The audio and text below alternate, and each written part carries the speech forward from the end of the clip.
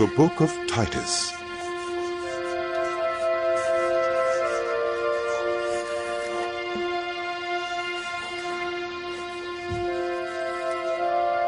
Paul, a servant of God and an apostle of Jesus Christ, to further the faith of God's elect and their knowledge of the truth that leads to godliness, in the hope of eternal life, which God, who does not lie, promised before the beginning of time, and which now at his appointed season he has brought to light through the preaching entrusted to me by the command of God our Savior. To Titus, my true son in our common faith. Grace and peace from God the Father and Christ Jesus our Savior. The reason I left you in Crete was that you might put in order what was left unfinished and appoint elders in every town as I directed you. An elder must be blameless, faithful to his wife, a man whose children believe and are not open to the charge of being wild and disobedient.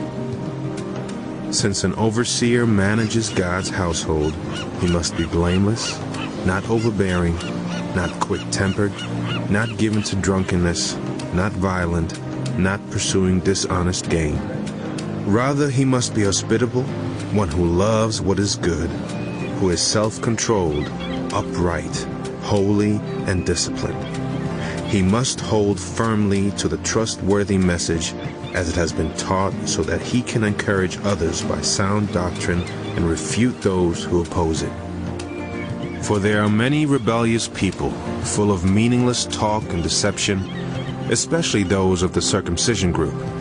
They must be silenced, because they are disrupting whole households by teaching things they ought not to teach, and that for the sake of dishonest gain. One of Crete's own prophets has said it. Cretans are always liars, evil brutes, lazy gluttons. He has surely told the truth. Therefore rebuke them sharply, so that they will be sound in the faith and will pay no attention to Jewish myths or to the merely human commands of those who reject the truth. To the pure, all things are pure, but to those who are corrupted and do not believe, nothing is pure. In fact, both their minds and consciences are corrupted. They claim to know God, but by their actions they deny Him. They are detestable, disobedient, and unfit for doing anything good. You, however, must teach what is appropriate to sound doctrine. Teach the older men to be temperate, worthy of respect, self-controlled, and sound in faith, in love, and in endurance. Likewise, teach the older women to be reverent in the way they live, not to be slanderers or addicted to much wine, but to teach what is good.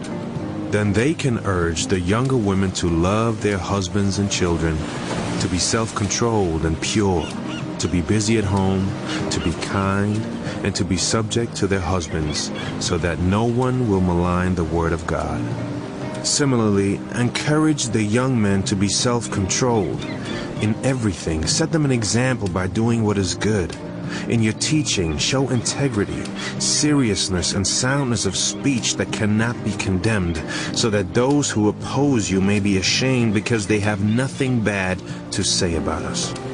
Teach slaves to be subject to their masters in everything, to try to please them, not to talk back to them, and not to steal from them, but to show that they can be fully trusted, so that in every way they will make the teaching about God, our Savior, attractive.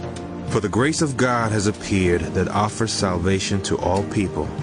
It teaches us to say no to ungodliness and worldly passions, and to live self-controlled, upright, and godly lives in this present age, while we wait for the blessed hope, the appearing of the glory of our great God and Savior, Jesus Christ, who gave Himself for us to redeem us from all wickedness and to purify for Himself a people that are His very own, eager to do what is good.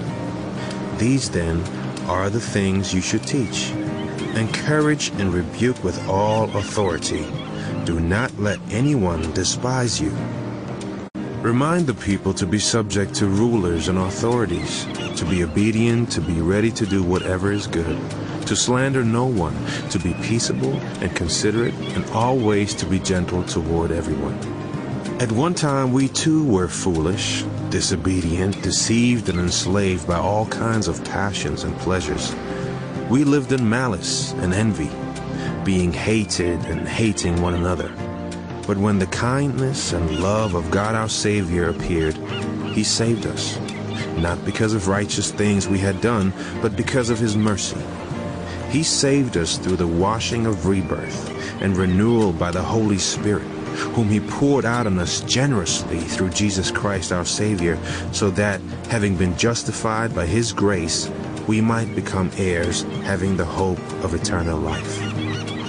This is a trustworthy saying, and I want you to stress these things so that those who have trusted in God may be careful to devote themselves to doing what is good. These things are excellent and profitable for everyone. But avoid foolish controversies and genealogies and arguments and quarrels about the law, because these are unprofitable and useless. Warn divisive people once, and then warn them a second time. After that, have nothing to do with them. You may be sure that such people are warped and sinful. They are self-condemned. As soon as I send Artemis or Tychicus to you, do your best to come to me at Nicopolis, because I have decided to winter there. Do everything you can to help Zenas the lawyer and Apollos on their way, and see that they have everything they need.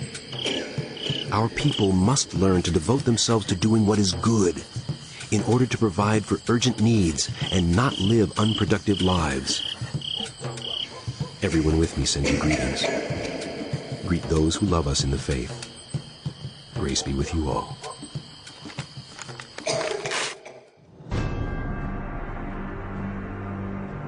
The end of the book of Titus.